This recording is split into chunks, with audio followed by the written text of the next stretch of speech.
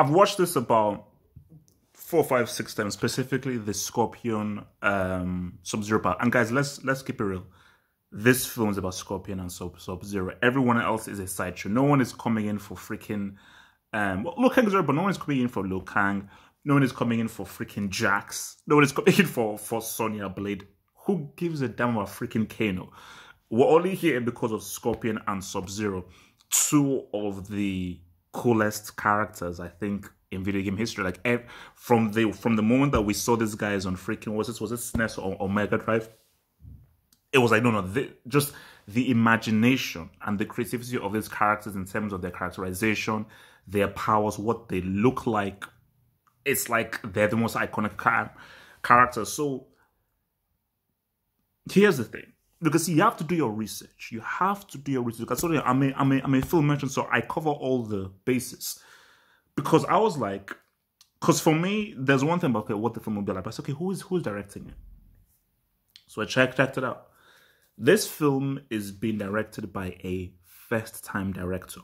And when I mean first time, I mean this is his first feature-length film. I think the only thing he did was a short film.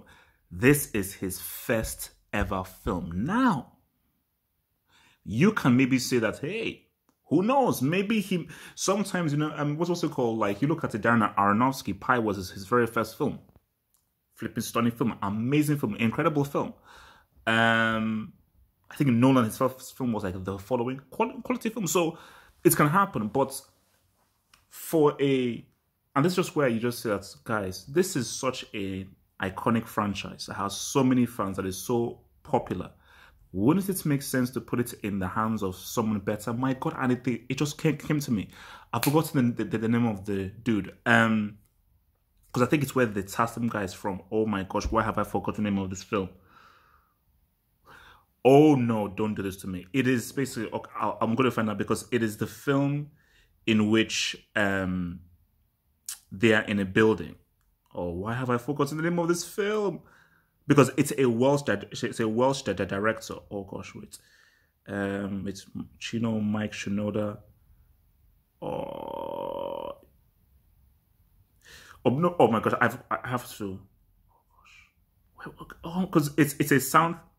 The Raid. Thank you. The Raid. I had to remember the director of The Raid. I believe he's a Welsh guy. That would make perfect sense. Because you know that the fights are going to be on point. And you know that just because of the way he thinks, he will know about the design. Let's talk about the design. Because I told you guys, this is all about Scorpion and Sub-Zero. No one cares about any of the other characters. It's about Scorpion and Sub-Zero. I think Sub-Zero looks to be like he's going to be the guy. Scorpion, that the Japanese actor who was in Last Samurai, very good actor, quality actor. But here's the thing about Scorpion, specifically Scorpion. We don't need to know about his background. We don't need to know about his upbringing. We don't need you to humanize him. We don't need to now feel empty. Let's get behind the emotions of Scorpion. Why was Scorpion so amazing? Because he's mysterious. We don't know much about him. And that makes him scarier. That makes him more threatening. The less you know about something, an entity, the scarier it is. Jaws. We don't know about, the background of that shark, who the shark was when he was growing up, who he went to school with, like the shark's family, his wife, his kids. No. It's just a shark that just says what's up. Freaking the Joker in Dark Knight. We don't even know where his origin from. So the less we know about a character, the more mysterious he is, the more interesting he is, the more we want to find out about him. If we're given everything, I mean, we should know some bits, but tidbits. The issue here is they obviously want you to know that, okay, it's that actor that is inside the club. But after I saw this, I said, okay, let me go back to the first film. That first film will probably still end up being the best video game film. And that film wasn't perfect. The film wasn't perfect, but just the kind of... Because you see, the director there was like, look, there are fans of this stuff, and let's try and replicate the emotions you have with each of the characters. Because the casting in that film was perfect. Annihilation was an abomination, one of the worst films of all time. But the casting of that first film was money. And when you look at Scorpion and Sub-Zero. Because again, I said, okay, because okay, let me just remember, because I know what Scorpion should look like. And there's a specific look that he has that makes him threatening. You know, it's just the fitting of the cloak, the mask, and so forth, the way like, and boom. The issue here with this is that even when you just see Scorpion says, get over here and everything like that, I didn't feel those same emotions. And that is because just what Scorpion looks like, he just doesn't have the look. And you see, for me, you see, here's the thing. He's a great actor. He is a great actor, but I wouldn't cast him for this. I would cast a martial artist. See, what I do say, I'd be clever. Now, if you want to now do like tidbits of Scorpion's past and everything, I would cast a specific actor. So yeah, I'd maybe cast him as him. Yeah, basically, I'd basically cast him, the Ninja actor, in human form. Talk about a little bit of his past, but then Scorpion himself, I will get a guy who is slim, slick, has like a particular frame, because that frame is important to just the imagery of what Scorpion looks like. And then I'll now cast that guy, say, no, you're just here to do martial arts. And the whole thing is, come here, get over here. Voiceover. I'll do that as a voiceover because that line is so bro, that's one of the most, that might arguably be the most, that might be the most iconic line in video game history. So when a line like that is so important, you can't mess that up.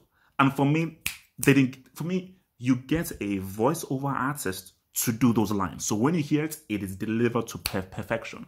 You know, look, the Sub-Zero guy, yeah, for me, I think the best thing about this trailer was Sub-Zero. Specifically, that move that he pulled on Scorpion. Like, I think he basically pimps him up. A spot of blood comes up. He basically freezes the blood, turns it into an ice pick, and boom. Hence why Sub-Zero was the guy that I always used. I think on SNES, it was back wide. Look, I was a brick at Mortal Kombat, so I didn't really play the game that much. I was much more of an RPG guy. But talk about when I was in Nigeria. This was basically on SNES. I think I remember it was back wide for Scorpion's move. And I can't remember what Sub-Zero's move was. I mean, guys, we're talking like 90s.